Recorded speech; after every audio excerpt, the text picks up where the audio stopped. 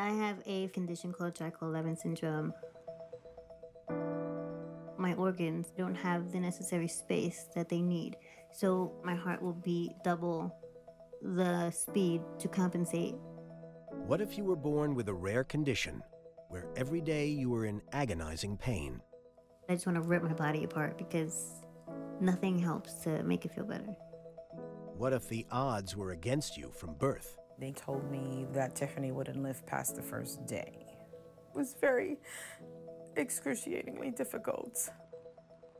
The worst thing is the constant ridicule, being made fun of or laughed at. So it's like I'm the only one and nobody understands it. What Tiffany doesn't know is that over 1,000 miles away is another woman who knows exactly what she goes through. It's great to know that I'm not the only one out there. There are others, and I'm finally going to meet one. Tiffany and Yahira will meet for the first time.